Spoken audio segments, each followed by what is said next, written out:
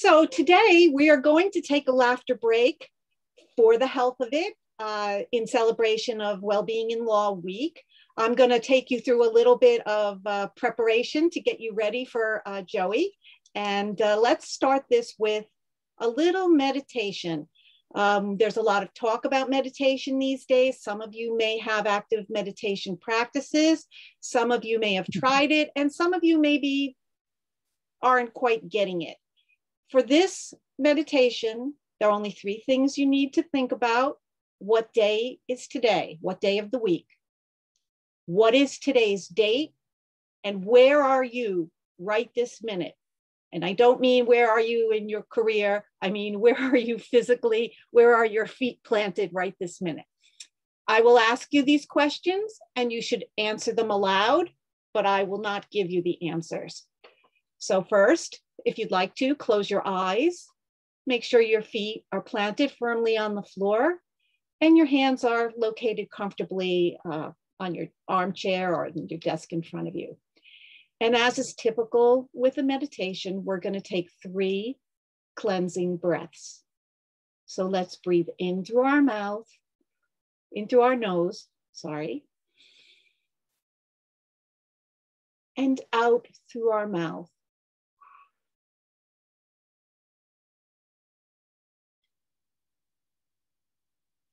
And again, breathe in through your nose.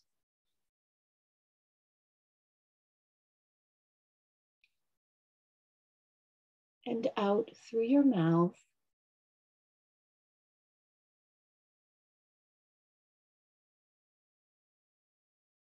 And one more breath in through your nose.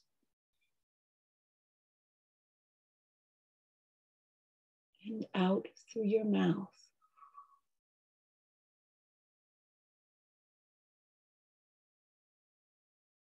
I know that most of us are currently living in either the past, where we were this morning, or the future, what we need to do this afternoon.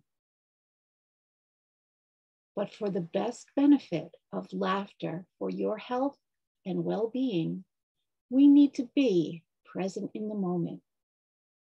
So answer these 3 questions out loud. What day of the week is today? Today is. What is today's date? Today's date is. And where are you this moment? I am in.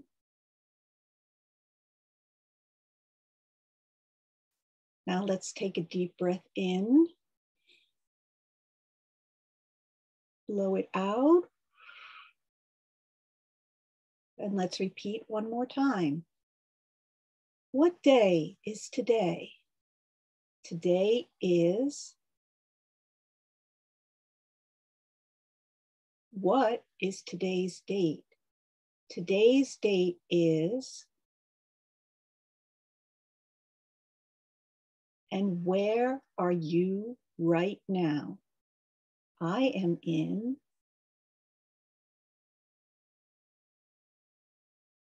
Let's take a deep breath in. Blow it out.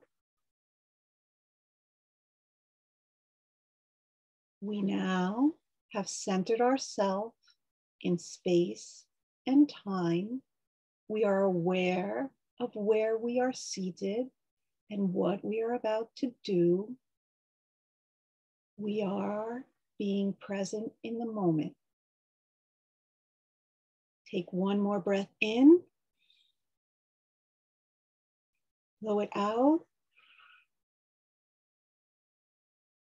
And open your eyes.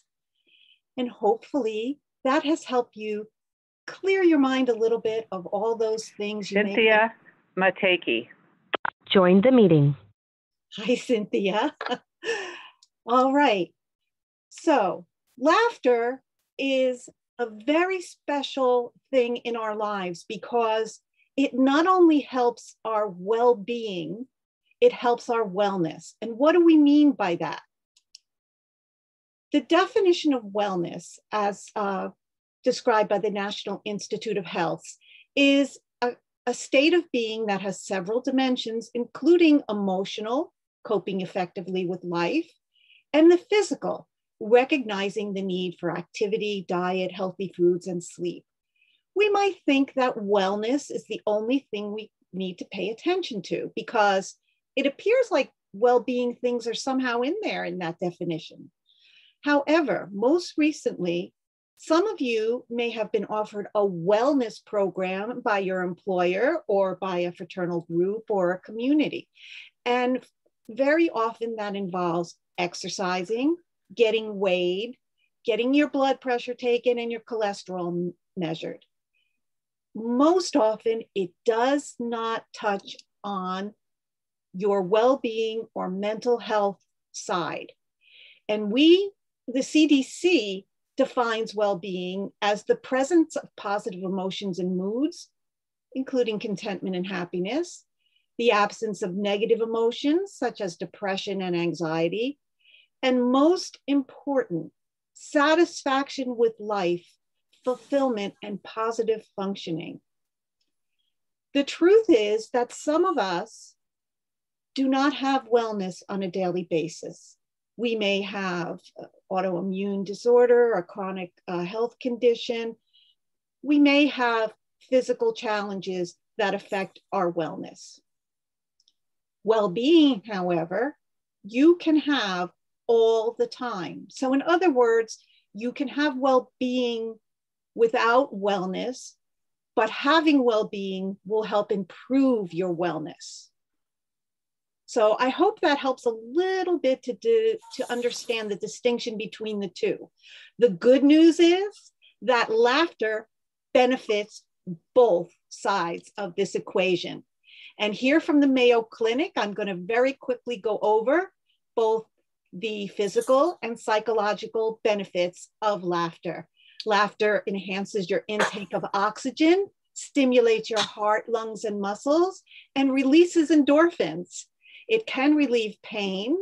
Norman Cousins found that 10 minutes of hearty belly laughing gave him 3 to 4 hours of pain-free sleep. Laughter soothes tension, not only in your body, but in your mind. It improves your mood. I'm going to ask everyone to please mute themselves so we can not have background noise in our recordings. Thank you so much. It improves your mood. It can increase your personal satisfaction and help you cope with difficult situations. And an amazing thing is that it improves your immune system. There have even been some humor practitioners who are studying now whether people who have regular laughter practices in their life were better able to resist COVID-19 exposure. So we're going to find out some of that. And I belong to the Association for Applied and Therapeutic Humor, which means we are the people who are serious about laughter. So I'm going to give you a little warm-up exercise of laughing for the health of it without comedy or jokes. We're going to leave that up to Joey. And the only things you need to do are breathe. As we were breathing in our meditation, using yogic pranayama breathing in through your nose, out through your mouth, getting that oxygen and endorphins. Laugh. When I ask you to laugh, you may feel weird, like, how can I laugh? Nothing's funny. The whole idea of laughing for the health of it is to just make the laughter sounds. Ha ha ha ha, ho ho ho ho, he he he he. If you can turn that into genuine hearty laughter, that's wonderful. But if you cannot, you are going to fool your brain anyway. By just making those sounds and doing the breathing, your brain is going to say, okay, we're happy about something. Let me just release the endorphins just in case. And we're going to do a little bit of movements. And that always is helpful for the body. If you're in a full laughter wellness class, you're usually standing in a circle with other people and there's quite a bit of movement. So now you're getting aerobic exercise, you're getting endorphins for your brain, physical, psychological, just in laughter. So let's give it a try. You can sit or you can stand. I'll remain seated so you can see me. You're going to remember to fake it until you make it. In other words, make laughter sounds until you perhaps can have genuine laughter. You're going to remember what it was like when you were a kid and just laughed for no reason. In fact, babies laugh before they speak. And when I was a young mother, I was told that was because they had gas.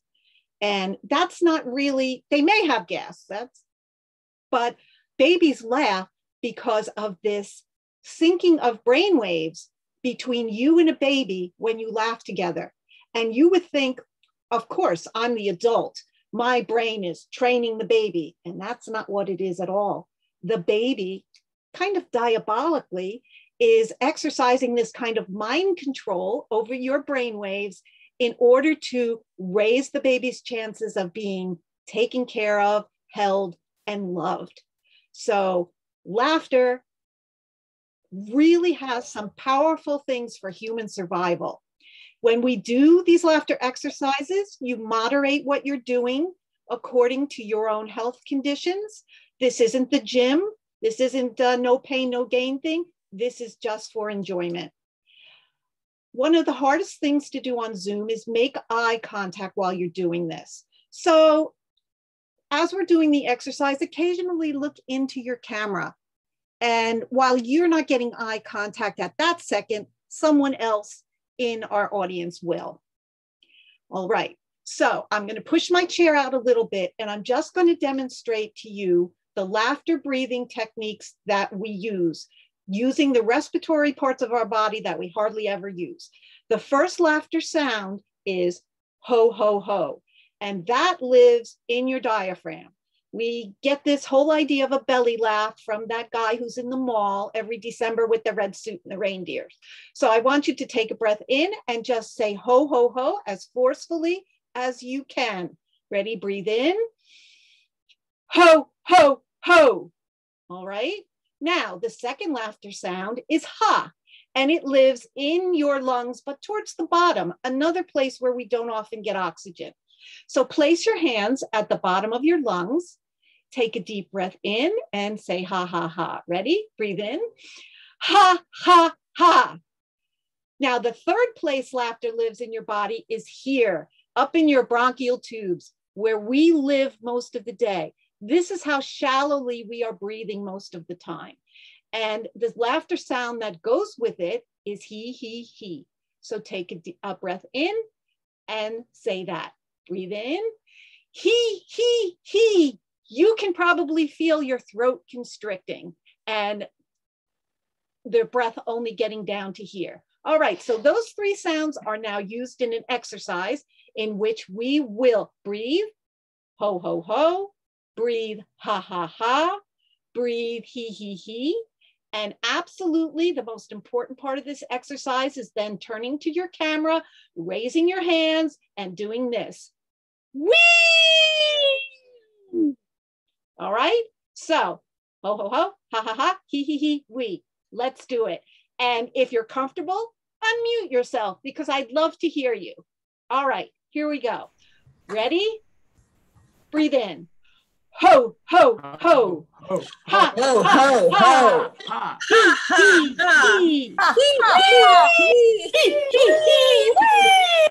Again. Ho, ho, ho.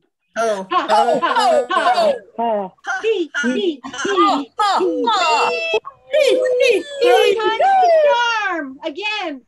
Ho, ho, ho. Ho, Ha, ho, ha, ho. ha.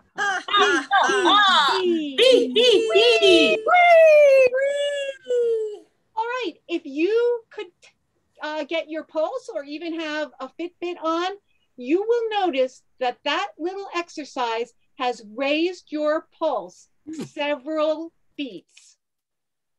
Doing this for 5 or 10 minutes will raise your pulse up into aerobic and sometimes cardiac levels just from laughing. So you're helping your brain release endorphins, you're helping your body get oxygenated blood all through it, and you're getting a little exercise. And so that's my introduction to Laughing for No Reason. And now that you've practiced your laughter, I hope to hear you all once Joey starts his presentation. And I'm going to tell you a little bit about Joey, and I'm really so pleased that he has joined us today. He's been a political comedian, a camp counselor, an editorial director, attorney, busboy, radio show host, professional speaker, child actor, attorney, and elected official in New Jersey, but not necessarily in that order, because I was confused that child actor came so long in this list. So he is a professional stand-up comedian with appearances on MTV, Comedy Central, and Rascals Comedy Hour.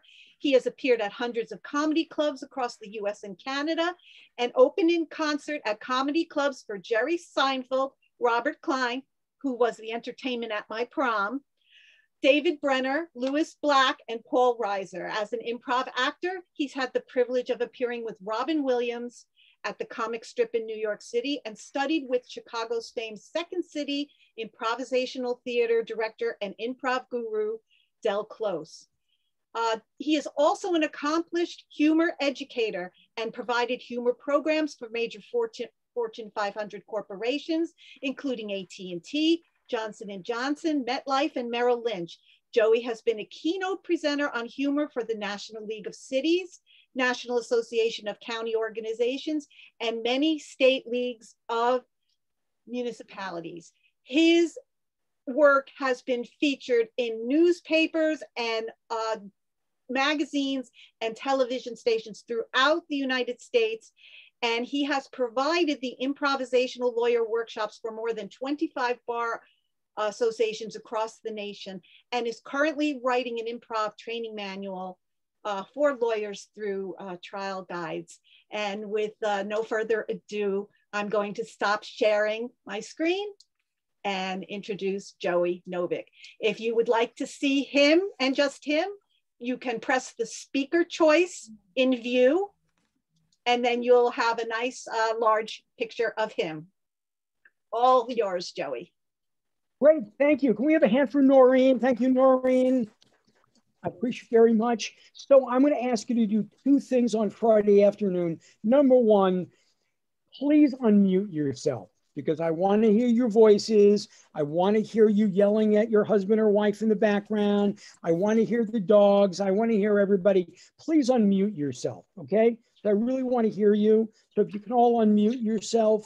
I hate those little lines through the little microphone there. Unmute yourself. And the second thing I'm going to ask you to do, as long as you're wearing clothes, is please let me see what you look like. Okay, let me see some faces, because I see some beautiful pictures. I see some beautiful, names. I want to put a name with the face. So if you put your face on, so I can see you at the same time. I see the brave people are coming on. The rest of you, I hope, get to join us. So I am Joey Novick. I am an attorney. I'm a comedian. Whenever anybody reads all my background, I just get completely exhausted. So for me here today, I'm just here with you. You're here with me. We're going to have a little fun, and I'm going to talk a little bit about the improvisational lawyer. And I always like to begin with a story, because I like to tell you a little bit about myself. So the baseball season just started. What I'm going to do is I'm going to take you back to 1962.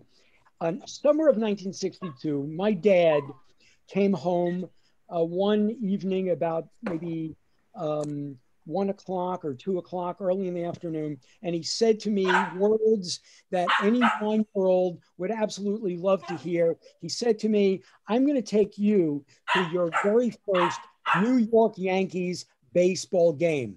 I was bouncing off the walls. I was so excited.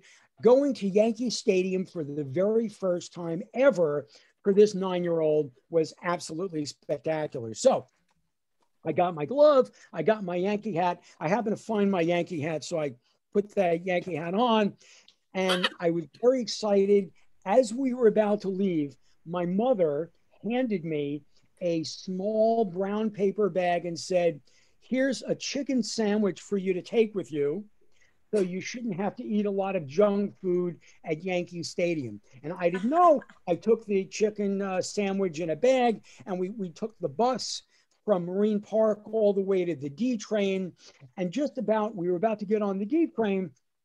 My father says to me, give me the chicken sandwich. I hand him the chicken sandwich and he throws it in the garbage. He said, the first lesson is when you go to Yankee Stadium, you don't want to look like an idiot and eating a chicken sandwich. You eat hot dogs at Yankee Stadium. And he just throws out the sandwich. Anyway, we get on the train and he allows me to get in the first car of the first train where you could see all the train going down the tracks. And I thought that was absolutely spectacular. We met the conductor. Back then they actually had conductors, and the conductor was in a full uniform, and he's showing me on the map where we're going.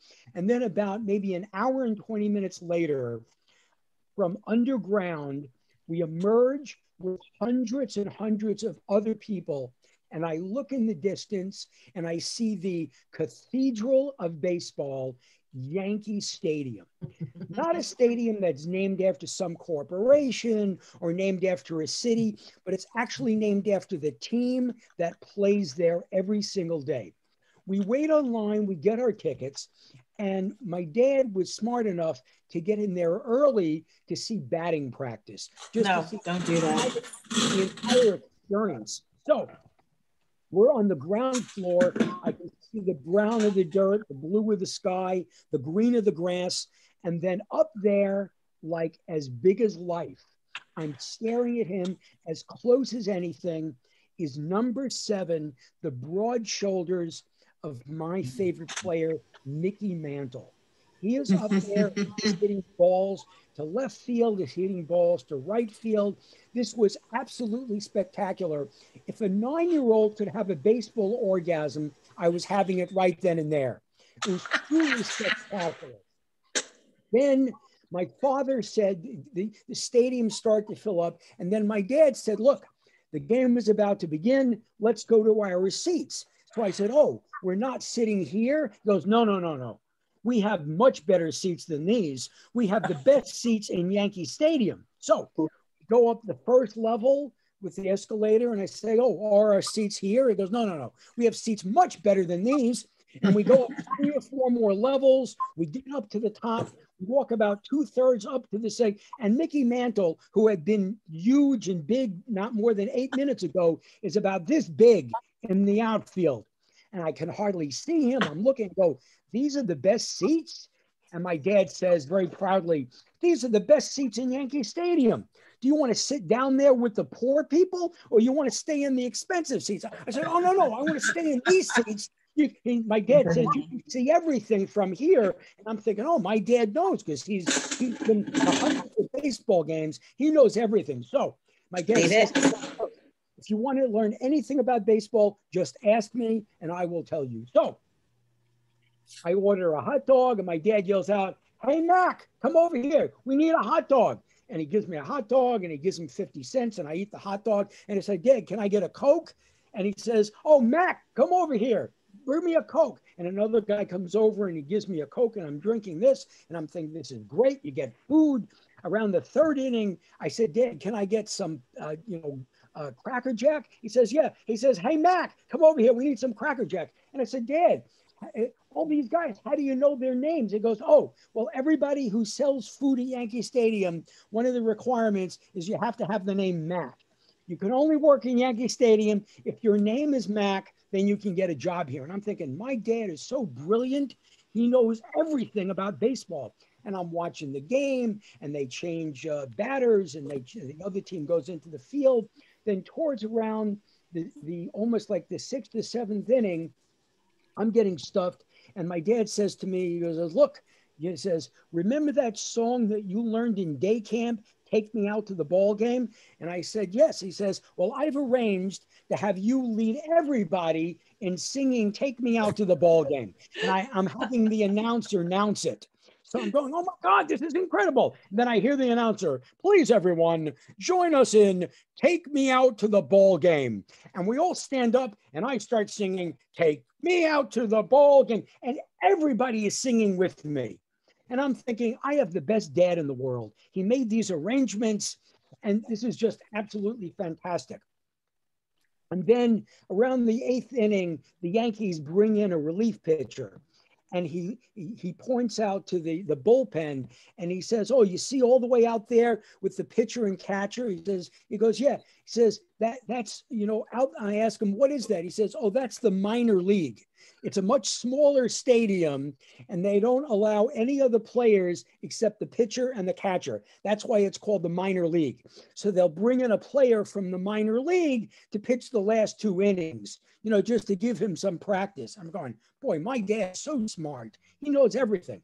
So around the 9th inning, I said, Dad, can I get some ice cream? And he yells out, hey, buddy, bring over some ice cream. And I said, Dad, I thought you said everybody here is named Mac. He says, oh, well, Mac got sick, so his brother Buddy took his place for the day. So that's why he's here for the day. And I'm thinking, boy, my dad knows everything about baseball. So at the end of the game, I am stuffed. We end up at maybe 10 or 11 o'clock at night, getting on the train, going back home. And my father says to me, he says, look, Mom is going to ask you about the chicken sandwich. So when she asks you, how do you like the chicken sandwich? I want you to rub your belly and say, I love that chicken sandwich, Mom. So we get home. My mom is waiting on the porch and I'm telling her about the game. I'm telling her about all these guys named Mac who brought us food. I'm telling about Mac's brother, Buddy, who brought us ice cream. I'm telling about how Dad just had everybody leave. I let everybody and take me out to the ball game. I tell her about the minor leagues and she's just shaking head. Then finally the money question comes. And she says to me, she looks at me and says, so how did you like the chicken sandwich? And I look at my dad and I'm checking and go, I love the chicken sandwich. And my mom nods. And then she said, well, how many hot dogs did you have? And I said, 4. And my dad got in trouble. So that was the story of my first Yankee game. I hope you enjoyed that little story. So the first thing, in addition to what Noreen was talking about the value of laughter, there's 3 parts in the value of laughter that I think is extraordinarily important. Number 1, you have to maintain the ability to laugh at yourself. Laughing at yourself is an extraordinarily powerful way to keep your sense of judgment, to keep yourself stress-free. And a lot of people ask me, well, how do you start the day laughing at yourself? Well, here's a little hint, starting the day laughing at yourself. Get up early in the morning, take off all of your clothes, just all of your clothes, and go into the bathroom, okay? Look at yourself in the mirror, turn around a couple of times, get a good look. And if you hear laughter that's not yours, close your bathroom window and then start laughing, okay? Because you don't want anybody else looking at you when that's happening. Very important to be able to laugh at yourself. And when I think about people who are in law or in politics who are able to laugh at themselves, I would think of 2 people who were able to do this extraordinarily well. One was Ronald Reagan, and the other one was John F. Kennedy, 2 sides of the aisle here. So Ronald Reagan, if you remember, 1984, he was running for re-election for president, and he was in a debate with Walter Mondale. And at that time, he was 73 years old, and his age was a question, can a man who's 73 years old actually be the president? It's amazing when we think about that today because Joe Biden's 7. But back then it was a big question with Ronald Reagan. So a reporter during the debate asks him the question. He says, Mr. President, do you think that age should be an issue in this race? So Reagan takes the question and he says, well, I will tell you, I will not make the youth and inexperience of my opponent an issue in this race at all. And he got a big laugh and the issue of age just went away. Why? Because he was able to laugh at himself. If you can make yourself the butt of a joke, it puts you in a very powerful place. Same thing on the other side of the aisle with John F. Kennedy. He had just won the election. And there was some question about whether his father, who was a multimillionaire, had hundreds of millions of dollars, had actually bought him the election.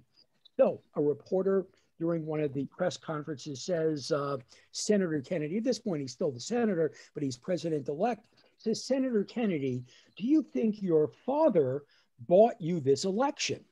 And Senator Kennedy looks back and says, well, you know, I was talking to my dad about that before the election. And he said to me, John, I'm certainly going to donate to your election, but I got to tell you, I'm not paying for a landslide. And that got a big laugh in the room, and that issue went away. Why? Why did those issues go away? Because they were able to laugh at themselves. So that's the first rule that's extremely important. Second rule that's very important to take in is being able to share your sense of humor with others. And I don't just mean jokes. Jokes are very good to tell each other, that's fine. But I think it's even more important than telling jokes is sharing stories that you find make you laugh, that make you more human and make you connect with other people. Like the story that I just told about my dad in my first baseball game.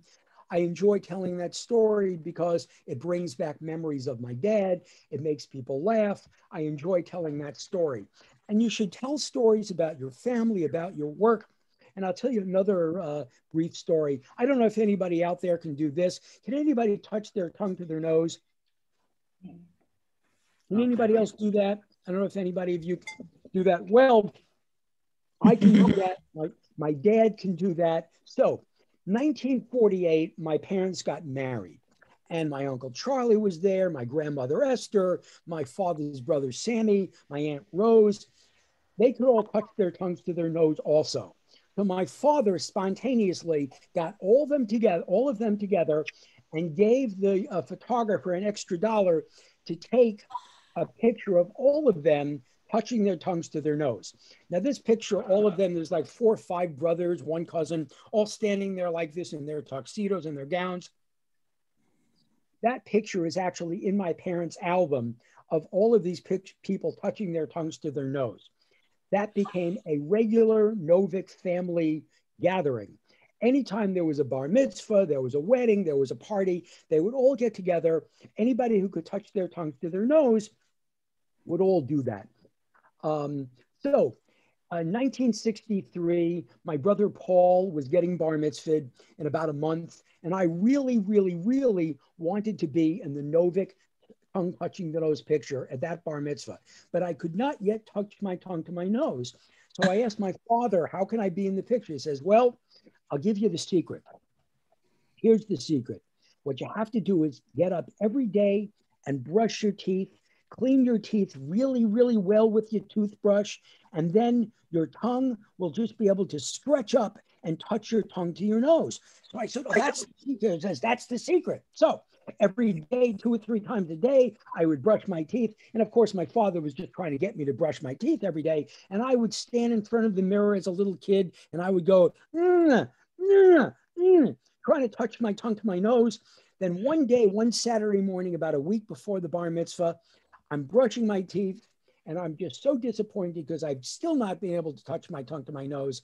I finished brushing my teeth. I clean out my mouth with water, and I try it yet again in front of the mirror, and my tongue touches my nose.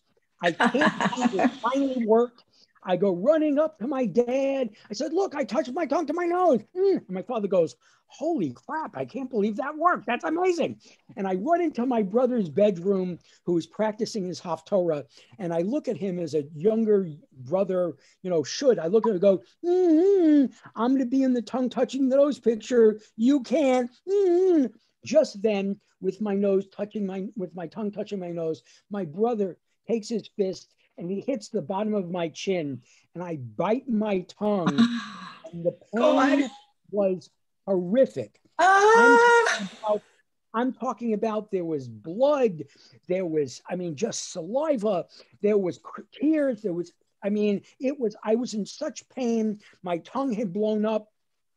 I was crying, I was screaming, I'm running up and down the stairs in pain. The dog is barking, and I'm yelling things like, I peeped in my tongue with it. The only thing I was worried about is I could no longer touch my tongue to my nose.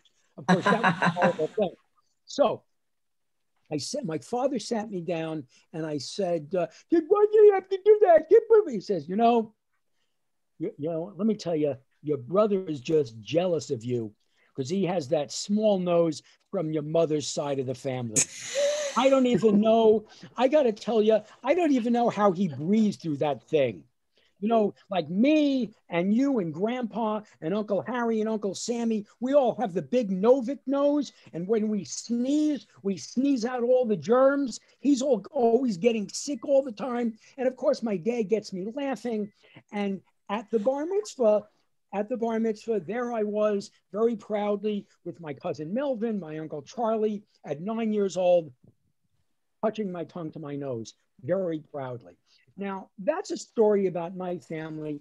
That's a little silly, but I'm sure that all of you in your family have some story about your family that makes your entire family laugh. And when you look back at it, you can't help but laugh as you get older. The thing is, you must share those stories with each other, share them with your family, share them with your kids, because it's what really binds us. It creates a bond between us that lasts a lifetime. And the most important thing, the last part of this, is write your stories down. Write them down, because in 100 years, in 50 years, in 75 years, there is no better source for keeping generations of people who are long gone in your heart and in your family, but sharing those stories with generation after generation after generation. When my dad turned 75, we were trying to figure out what to give him as a gift. So we decided that my girlfriend Rosie and I, and my brother Paul, and a few other cousins, we decided to write down all of the stories in our lifetime that we could think of. I wrote down the story of my first baseball game. I wrote down the story of my dad teaching me how to play ping pong. I wrote down the story about touching your tongue to your nose. There was probably about maybe 15 or 20 really good stories. And the good thing about a story is, those of you who are married or have a partner in life, is that when you tell a story, your spouse or your significant other will always look at you and say, no, that's not how it happened. And they'll tell their version. So we got a lot of different stories with different versions that were shared in this book. And my father looks at this book and he's reading all the stories, and about a third of the book we left blank. And he says, oh, you didn't have enough stories to fill the book? And I said, Dad, you're living in Florida. You probably have other stories that you can share and write in the book on your own. So my father would write down stories. Then my mother would look at it and say, that's not what happened. Then she would write her version of the story. And for the rest of their lives, whenever I visited my parents, one of the first things I would do is read all of these new stories. So all of the stories of my parents living in Florida. I think when we finally lost my dad, and I have these books, by the way, in my bookcase now. We have about 2.5 books of stories that are so wonderful to read. And so he actually took this upon himself to share more stories. So those are the 3 humor skills that I want to make sure that you understand. Number 1, being able to tell stories yourself. Number 2, sharing those stories with others. Number 3, writing the stories down so you have a book of family stories that is unique to you. You can read the same book as other people. You can pick up the same novel and read it and say, hey, I just read this novel by John Grisham. No one has the same stories you do. The stories of your family that make you laugh in your family are as unique as your own family. So those are my humor skills. Now, one of the things that I did in learning about humor skills and taking improv was the fact that I, as an improviser, I trained at Second City. Second City is the same place that taught people like John Belushi and Tina Fey and Gilda Radner and Horatio Sands, all of these people learned improvisational skills, either at Second City or the Upright Citizens Brigade. I discovered very early on that the skills that you need to be an outstanding attorney and the skills of improvisers really do parallel very well. I don't know how many of you are trial attorneys, but certainly for trial attorneys, you have to remember your jury is your audience. I mean, think about that. And you as a storyteller, and if you can tell a story in a way that really grabs people, people do not think in terms in a trial of fact. They think in terms of just the hero or the person who they empathize with. So a series of skills are very important to learn from improv to becoming an attorney. One of the first things you learn in improvisation as an improvisational lawyer is communication skills. This ability to tell a story, from beginning to middle and end that reaches people in their own experience is an extraordinarily important skill to have. It's one of the skills that you definitely pick up in improvisation. Another skill in improvisation is being able to work with other people on stage. They tend to make you look good. You tend to make them look good. And in a successful improvisation on stage, it's where each partner is taking care of the other. Same thing when you're working with someone on a case, when you're collaborating with a client, if you're collaborating with another attorney, it's very important that you look at each person, even an opposing attorney, believe it or not, because what an opposing attorney does, or when a judge makes a bad ruling, what you have to be able to do is bounce back from that and stay in the moment. That's another very important skill from improvisation. Now, I don't know if anybody has any questions, certainly raise your hand and I will certainly take your question. Another thing that improvisation does that's extraordinarily important is this entire, you may have heard of this, is this entire structure of what's called yes and. In a scene, what you're doing is you're always agreeing with the other person by saying yes and adding information that kind of builds. Now, this orientation towards agreement especially works very successfully in mediation. I have a very large portion of my practice as an attorney in entertainment law is mediation. And when in a mediation, if you can build an environment of agreement and trust, you can find out what the two parties want. And you know the old example they give, let's say you have two people and you have an orange that you must split between the two of them. Some people say, well, all you have to do is take a knife, cut the orange in half, and both people will get part of the orange. But what you really have to do is listen very effectively to what each party wants. Because one party may want the juice of the orange, the other party may want to, bake a pie and need the I forgot what they're called when you scrape the part of it off. Zest. Oh yes, the zest to create a pie or a cake. So you really have to listen. That's another thing that improvisation gives you very successfully is the ability to have active listening. I'm going to put all of these things in the chat here. Just 1 second. I'm going to share this in a chat. Let me see if I can. Nope, I guess that's not working. Hold on 1 second. Let me see if I can copy this. Let me go to everybody. Okay. If you're trying to cut and paste. Yeah, there I did. Okay. So these are the areas that I find improvisation works very well. We've already talked about the first one of communication, collaboration, building trust, very important. The ability to actively listen and engage with people. so that there is that yes and trust building.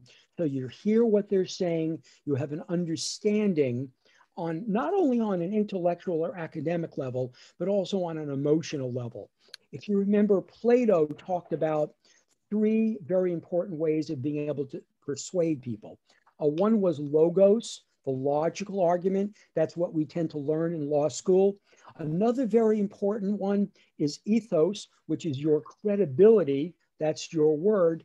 A third one that's extremely important that he talked about is pathos, the emotional, to be able to connect with people. And when I say emotional, I don't mean that we're getting all emotional. What I'm talking about is connecting people with each other on a person-to-person level. It's extremely important. Another very important skill is agility. I mentioned this a few minutes ago briefly. The ability to bounce back and be flexible in a trial is extremely important. The ability to almost stand there like a ninja warrior and be ready for anything around you is another very important skill that you pick up from being a good improviser. The next one, talked a little bit about, is authenticity. Being real in the moment, being honest with both your client, yourself, your jury. You know how kids have really good bullcrap meters? You know, when you're trying to almost fool a kid, sometimes they can tell immediately, right? I mean, you have to be aware of that with the jury. You have to be aware of that with clients. You have to be aware of that and be authentic. Tell the truth, have credibility. Oh, and that's a lot of that comes from being in the moment of an improvisation. The last one is resilience. This ability to come back time after time when you've fallen down, being able to get up. All of those skills are very important for attorneys and improvisers. I have been teaching. I actually started out not as an attorney. I went to law school at the age of 47. I don't know how many of you went to Seton Hall. Any of you go to Seton Hall? We're up on the screen. Nope. Anybody? Yeah, there's some hands. Well, there are a couple of hands there. I went to Seton Hall Law School. I see a few of you. Great. Excellent. I went to law school. I decided to go back to school. When I was in college, I applied for law school and I was accepted into a law school at the age of 22 out in California. I wanted to put as many miles between Pearl and Bernie Novick and myself as I possibly could. And I accepted and I gave my $1,000 first seat, deposit. And then I started doing stand-up comedy. I was hanging out at clubs and trying to do stand-up comedy in New York City. And I decided one day that I was not going to go to law school, that I wanted to do stand-up comedy. So I sent a little note in. You had to send a note. They would give you 1 year to put off coming into school. I put it off for a year. I sent that in. I called. I made sure that they got it. And I got a letter certifying that I was going to be allowed to come in next year. Then I called my parents. Okay. Then I called my mother. So I called my mother. I got her on the phone and I said, Mom, I've decided to put off going to law school until next year. And my mother was screaming at me on the phone. She was yelling at me. How could you do this? And then she said to me something I'll never forget. She said, what are we going to tell your Aunt Lila? My Aunt Lila was the woman that my mother would always call and go, oh, my son Joey just got 100 on a math test. Oh, my son, she was the aunt that we would brag to. And she was afraid that my Aunt Lila would think, oh, he didn't even make law school. Like my mother would be embarrassed. And then I said, look, Mom, I've already made the decision. I already called the school. I've already put it off for a year. And my mother says, well, I'm going to call them back. My mother actually called them back to try to talk them out of it. Says my son didn't know what he was doing. He made a mistake. And I couldn't believe that she called. But I put off what I thought was for a year, but I continued to do stand-up comedy for like the next 20 years. And at about the age of 46, 47, I started getting interested again in law from having been an elected official. So I went back, I took the LSAT, I did very well on the LSAT, and I applied to Seton Hall School of Law, and I was accepted there at the age of 47. So I entered school, and I'll end off with another story with regard to my parents. Seton Hall was extremely kind in giving me somewhat of a scholarship. And for those of you who went to Seton Hall School of Law, you know that it's a Catholic affiliated school. So as a joke, I called my mother. I said, Mom, I just want to tell you something very exciting. You know that I was accepted to Seton Hall School of Law, and they gave me a scholarship of like about $38,000 to cover part of the tuition. She said, oh, that's wonderful. I said, oh, Mom, but there's one catch. I have to sign an agreement that I accept Jesus Christ as my personal savior. And my mother starts screaming, no, you're not going to sign that. Don't sign that. We'll do it. And she starts screaming upstairs, Bernie, get on the phone, get on the phone. And my dad gets on the phone and she goes, tell your father what you just told me.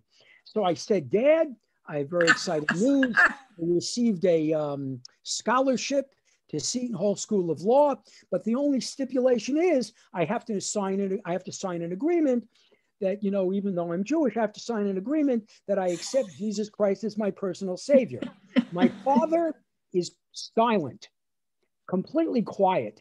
And then he says, well, look, we know you're Jewish. You know you're Jewish. Sign it. Take the money. And my mother's going, you're not going to take the money. We're going to get a second mortgage on the house. My father says, we can't afford that. You're not going to take the money. And I'm trying to get, Mom, Dad, I'm just kidding. And they hung up the phone.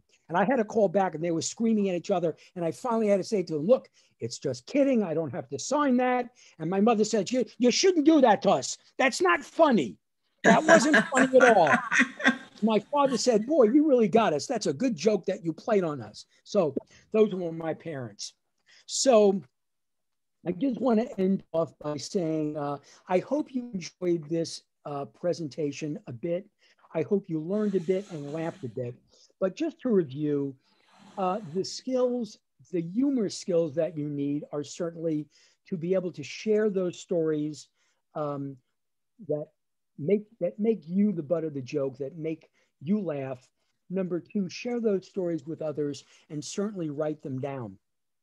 Extremely important skills to have as an attorney, as a human being, to keep your stress and keep, you know, your legal skills and your storytelling skills very fresh.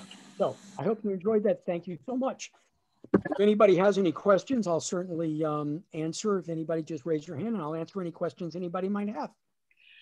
Joey, if you could just let everyone know how they can get in touch with you, if you want to type your website or something into the chat, and so they can learn more about the improv classes and information. The best way to get in touch with me is to call my parents. No, I'm just kidding. What I'll do is I will, in the chat, I will put in my website address and my email address. I'm doing that right now. And I'm going to relaunch our one question poll for people who came in later. We just want to know, before you came to today's presentation, when was the last time you laughed? And everyone can also answer this all over again because it's going to start from 0. Oh, I think I only did it to one person. I'm going to put it in for everybody. Hold on.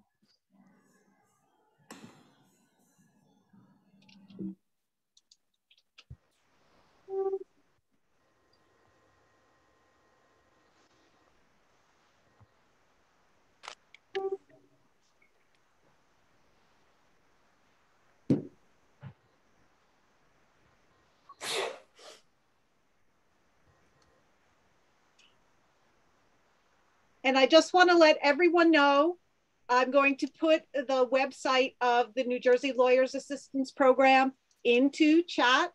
And if you go there and click on the yellow highlighted link at the top of our page, you'll be taken to a quick info page, which will show you all our presentations, a link to our YouTube page.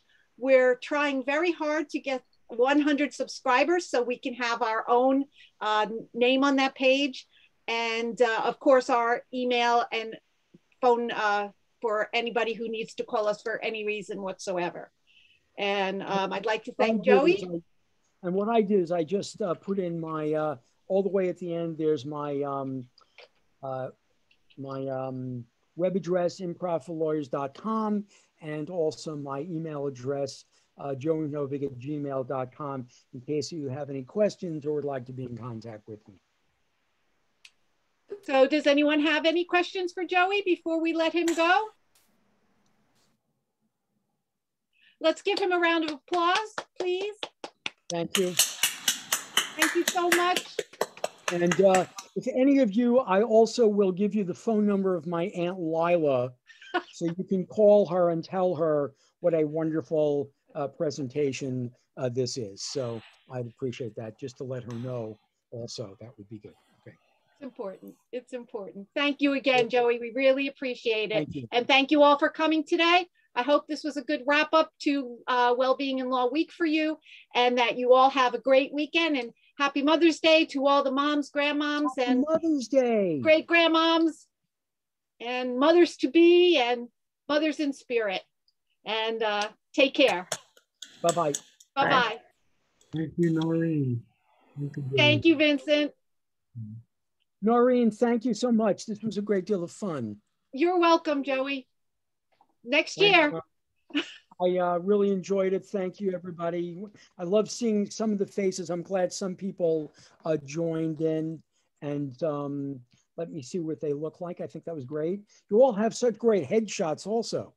I think there are some people that have such great headshots. See, this is my headshot. I'll show you. This is the headshot. Oh, nice. That's my headshot. You can see it's me. It's still me who looks like that. All right. Any other questions? No, great. All right, Noreen, anything you need, certainly give me an email and I'll be in touch. Take care. Thank you. Thank you. Thank you, everyone. Take care. You too. Thank you. All right. Bye-bye. Bye-bye.